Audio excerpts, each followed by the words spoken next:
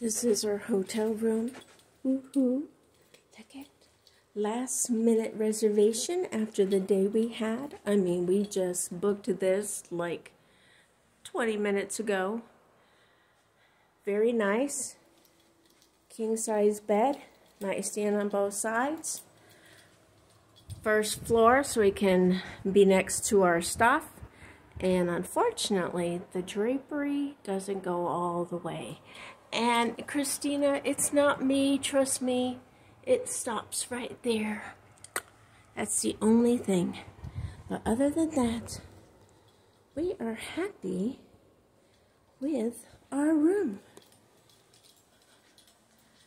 We have a thermostat, 2 smoke detectors, good sized fridge, microwave. We're just staying here for tonight to have a place to sleep, adjoining room, hotel lock, and a nice bathroom.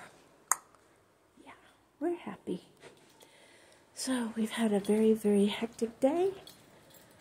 Major business. Major walls that we slammed into every which way, but